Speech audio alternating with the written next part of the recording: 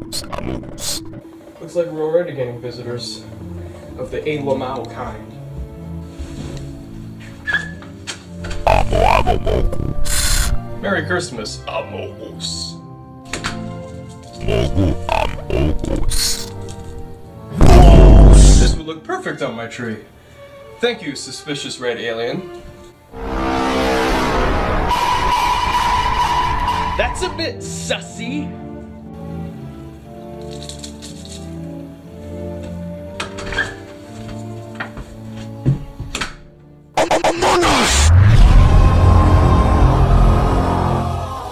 That creature is the embodiment of modern day humor.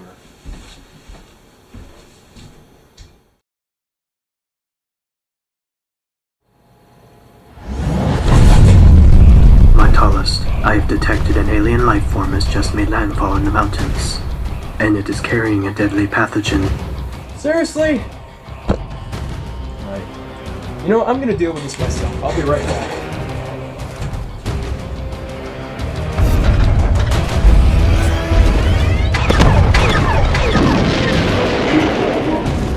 Trembling fear.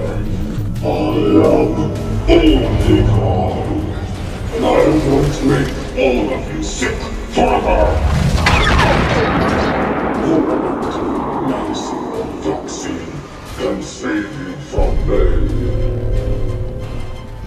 Hey! You know what? I think I am sick. You are me. I'm sick of your shit!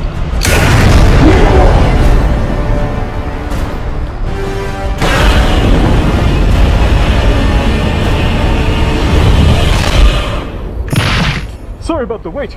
I was just... Where'd he go? Oh, that giant virus monster. I already got rid of it. Oh. I was gonna cut his head off with my lightsabers, Attack on Titan style. I'm sure that would have looked awesome, Santa, but...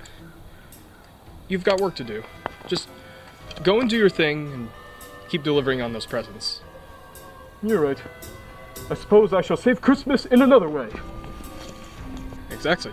If it weren't for you, it wouldn't exist. Oh wait, I almost forgot. Mail. Some stuff for the road. Oh, thank you.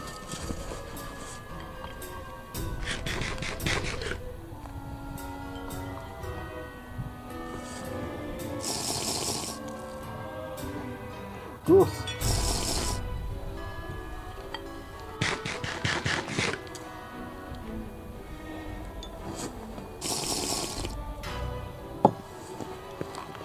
You know, if I still had a fleshy body, I would burn a lot of calories just by all the flying I do. That's why I don't have the stereotypical gut. But anyway, have a Merry Christmas, Dan! Well,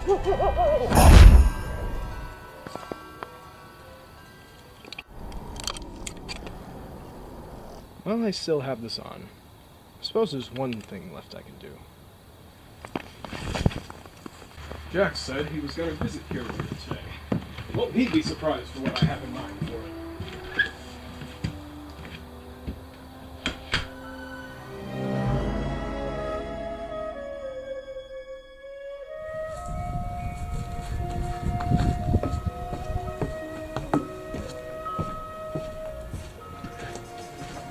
Merry Christmas, my tallest. Merry Christmas, Jack. I have an early gift for you. Follow me. Early gift? I feel a little spoiled. Alright. So does this have anything to do with the fact that I half saved our Earth and half saved someone else's last month? I guess you can say that. But anyway, allow me to explain. So, I remembered something that you said to Jack Killer during our confrontation last month.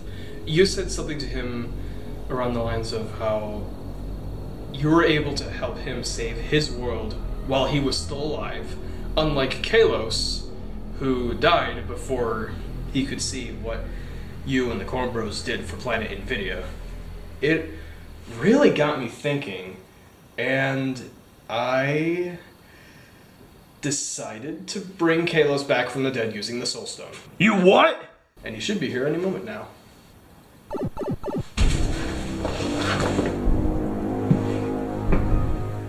Hello, Jack.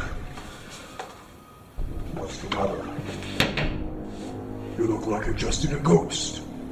I think I literally just have. Then consider me the ghost of Thanksgiving past. I don't remember you having a sense of humor. Well, upon seeing what has happened to NVIDIA, a sense of levity has overtaken me. Wait, you saw what happened? I briefly brought him to his home so he could see what you and the Corn Bros have done for NVIDIA. Natalis also told me that when you recently confronted an alternate version of yourself who had a similar problem to mine, you still helped him despite his wrongdoings. And it was in that moment that I realized that my assumptions prior to my demise were correct. I was wrong about you. I had no right to steal the corn, and you and the Corn Bros had no reason to suffer my unwarranted wrath. You did make quite the mistake, but it's all in the past now. Yes. And now that I have seen the error of my ways, as well as seeing how welcoming the Yellow Mazians were of me returning, I will no longer burden otherworldly strangers with my problems. Then let us be allies, and no longer enemies. I second that. And that's the power of the Home Depot. I mean, the spirit of Christmas.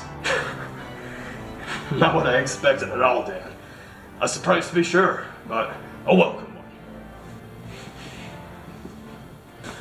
Well, a lot of stuff has happened on Earth in the years since your initial passing, so if you'd like, I'd like to tell you the strange and bizarre tale of what's happened in this crazy world over the past couple of years. I honestly I hear this. When I came to Earth, I didn't exactly have a scholarly knowledge regarding humans. You know, future historians are going to have a rather odd time trying to explain what happened during the pandemic. Wouldn't you agree, Sdrawkcab? Ave Maria! Couldn't say it better myself. If anybody needs me, I'll be in my office. Except for you! You ain't got nobody! You're a skeleton! That pun was in poor taste, my Thomas. Oh, what would you know, Hal? Ultron didn't program you to have a sense of humor.